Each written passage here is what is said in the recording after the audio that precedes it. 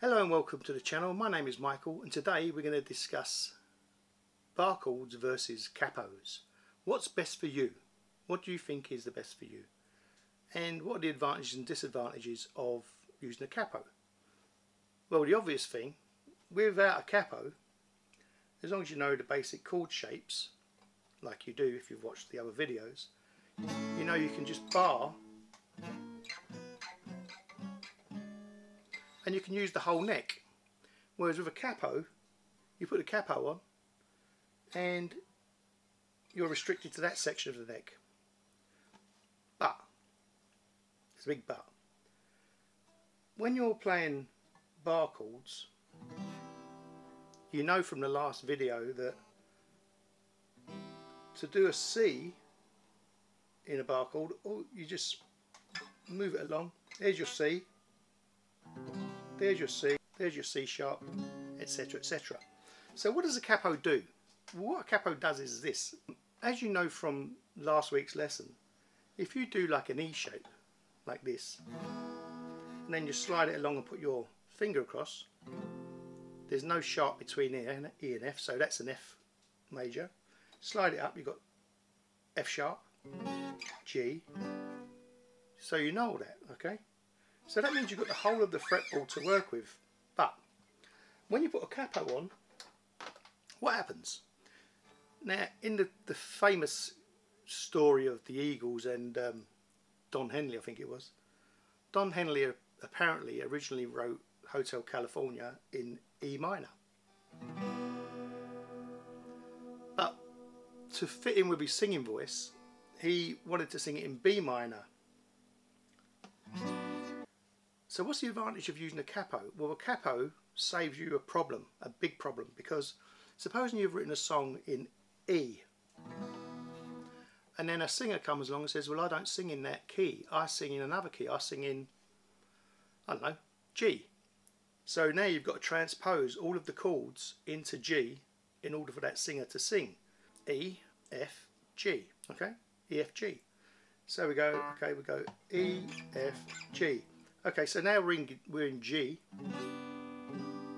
we can start to play. The advantage of the capo is this. So we're in G, right? You agree? We're in G. If you put the capo on, like this, you can go back to using your open chords to play. So, although we're playing an E shape, we're actually playing a G chord. Get it? We're playing the E shape, but we're playing the G chord. So now we can just carry on playing the song as it was written. So we've got the capo acting as our index finger. And if we put this shape on, we've got a G. By putting the capo on, we've transposed all of the chords. So we can just play the same chord shapes that we originally had.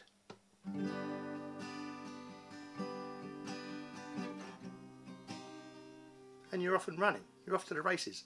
So it's a quick way to adapt a guitar key for a singer who wants to sing in a different key. So someone else might come along and say, well, I want to sing it in A.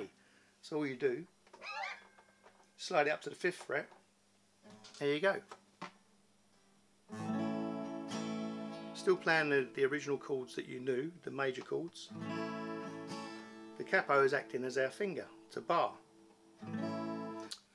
So that way you don't have to rearrange the whole song. You can just rearrange the neck to suit your purposes.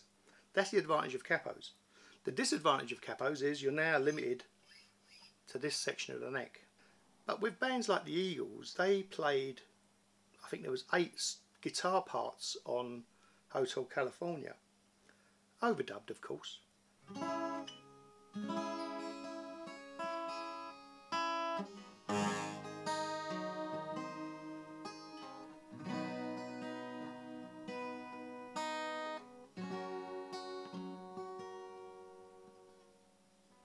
Don't sound terribly wrong, but don't sound terribly right either. I think I read somewhere that he had it on the 7th fret, which is nuts because that's way too sharp. Let's try it. try it with a pick.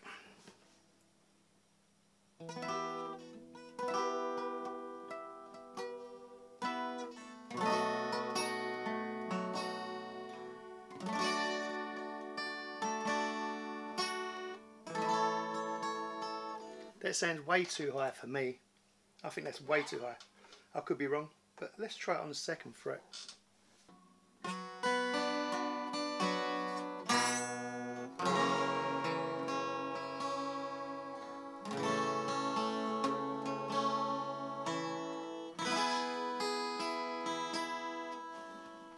Okay, well, anyway, the point is, bar chords and capos each have their place. Now the capo obviously is great if you want to just transpose songs into different keys very, very fast without having to think about it and having to rewrite the whole thing. So capos are great. The big debate that seems to go around is that capos are a bit of a cheat and bar chords are for the purists, the pure guitarists, right? Well, let me tell you, I don't think that at all. I think bar chords are great. I think capos are great. They each have their uses. And when you look at some of the biggest bands who ever rocked this world, all of them used capos. And they were some of the greatest guitarists in the world. So you can't tell me that using a capo is a cheat. It's a legitimate piece of equipment. So when you see a capo on a guitar, don't think that guy can't play the guitar or whatever. Just think, well, obviously it's the right tool for the job, because that's what it is, it's a tool.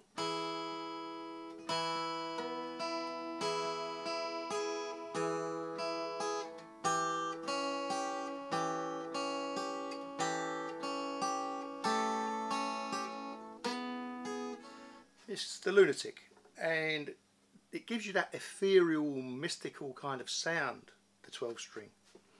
So yeah, it's got its place.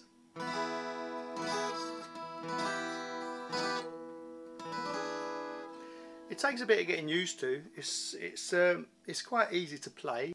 There is another thing about 12 strings that I've discovered since I've had this one. My son gave me this. It's my son's guitar. It's a Takamine EG345C electroacoustic because it's got a preamp in it. This is the TP4T preamp, and it's got a little tuner in there as well, and I'll tell you what, you need it on a 12 string because 12 strings are notorious for going out of tune, especially if there's variations in the temperature. So having that little tuner there, really very handy.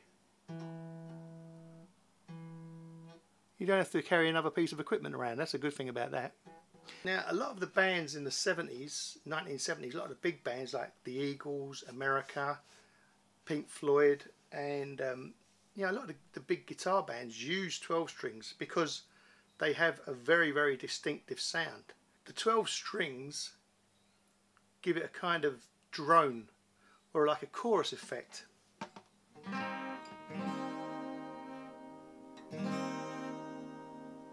I've got to tune this up, and it's because of the amount of strings and the amount of tension on the neck, on the headstock. What a lot of people do is they detune it, they tune it down to D, so they loosen off the strings so it goes down to D, and then they put a capo on to bring it back up to E. So like we've got D, we're now playing E.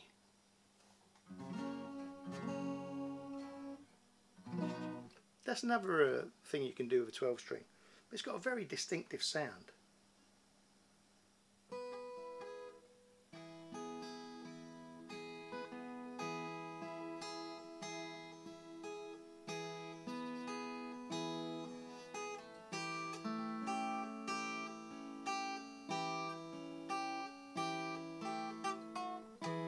Very spooky. EADGBE, plus you've got the octave. With these thin strings you've got an octave higher, so you get a chorus effect like this. And no matter how many times you tune it, these top strings here, the E and the B, will always slightly go out of tune almost immediately, which is quite interesting. It gives you a very interesting sound.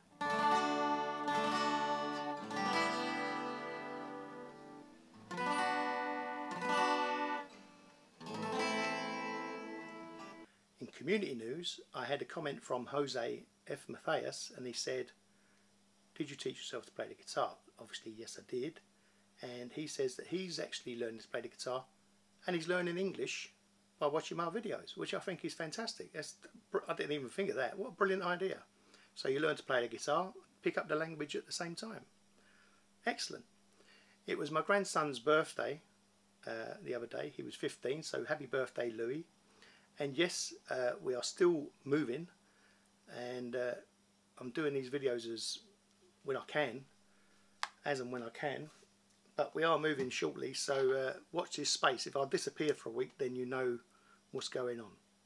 If you're new to my channel and you've just dropped in and you want to learn to play the guitar, do yourself a favour and go and look at this playlist, because it will take you through step by step how to play the guitar. It makes more sense for you to start at the beginning. That way you won't miss any steps, and you'll make faster progress than I ever did. I mean, I taught myself how to play the guitar many years ago, and it took years.